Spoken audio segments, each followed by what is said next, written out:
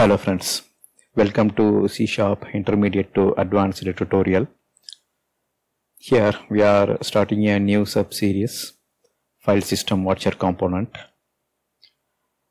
So this is the example we will create to track the changes in the file system using this FileSystemWatcher component.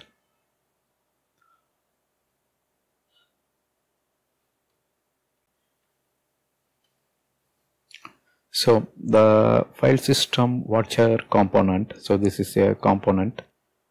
That means this will not occupy any space in your form design. It's a component, and like a control, you will drag and drop this component into your form, and the component stays in the bottom area to denote it's a component and it won't occupy any space in your form.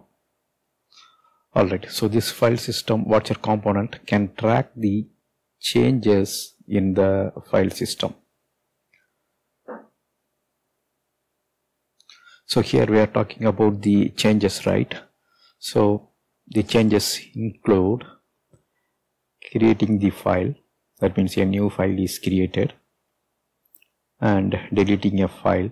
These are all the changes made to the file system. So the file system before the change, say for example, if we take creating a file, the Windows operating system maintains, let's say, 20,000 files. After this file is created, there is an addition of one file, 20,001 file. That means it's a change to the file system. So deleting a file, so that's also a change. Renaming the file. Previously the file is A and the file got changed to B, so that's also a change. And changing the file content is also considered as a change to the file system. The content of the file is changed. Suppose if it is b.txt, some content is added, deleted, or modified. So these are all the changes, and with this FileSystemWatcher component we can track all these changes. FileSystemWatcher component can track files on a specific folder. So we can specify a folder and track the changes on that specific folder. It can also track files on the subfolder. Say for example, this is the folder structure. A is the parent folder, contains folder B, and folder B contains folder D. And let's say A contains one more folder C on the same level. So FileSystemWatcher component can track files on a specific folder. Suppose in this specific folder A, if we have 3 files, any changes made to these files can be tracked. So there are 3 files, any changes, these 4 set of changes on all these 3 files can be tracked. Why? Because here we specify a path. On a specific path you can track the file changes, or you can track the changes on the subfolder as well. Suppose if we take B, all the file changes on this B folder as well as its subfolder D, so both can be tracked. So you can track file changes for a specific folder, or you can ask the FileSystemWatcher to watch for the file changes on this specific folder as well as its subfolder, or we can say track the file changes recursively on all the subfolder. One can watch the entire partition with one file system component. That means here we specify path as C root, and we will ask include subfolder as well. So that means here you are watching the file system changes for the entire C drive. So this includes the file system modification done by the operating system and any of the background services as well. So let's assume that your system is having only 2 partitions, C and D. So only two partition in your computer, and To track your entire computer for the file system changes, you can use two components, two file system component, one dedicated for C drive and another one dedicated for D drive. So this way, two components, two file system watcher component together will watch for the file system changes on your entire computer system. So most frequently, file system will be watched for a specific folder.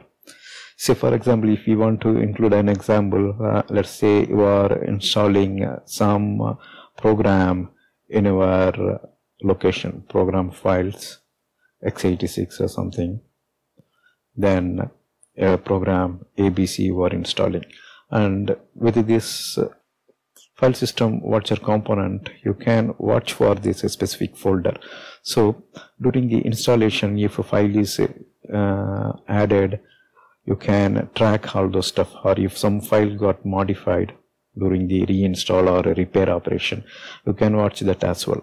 So the file system watcher will be useful in this situation. Or let's say you are running a your corporate application, a big application, and under the working directory you don't know where it is writing some of the log entry. So there you can watch the root of your installation folder, and you can watch for the file system changes when you are performing specific workflow. So all the stuff you can do with this file system watcher component. So the properties are, you can specify a path to the file system watcher component. With this property we can set which path to monitor the file system. So if you specify C:ABC, then the file system will be watched on or monitored on C, the folder ABC, and all the files or subfolder that comes inside that ABC.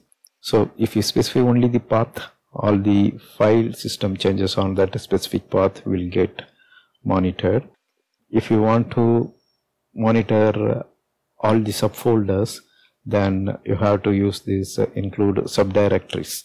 So first you have to set the path, then you should tell include subdirectories of this path as well.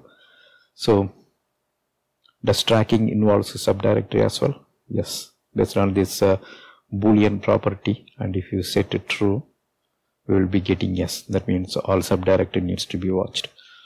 By default, yes will be false, and by setting true or false you can decide.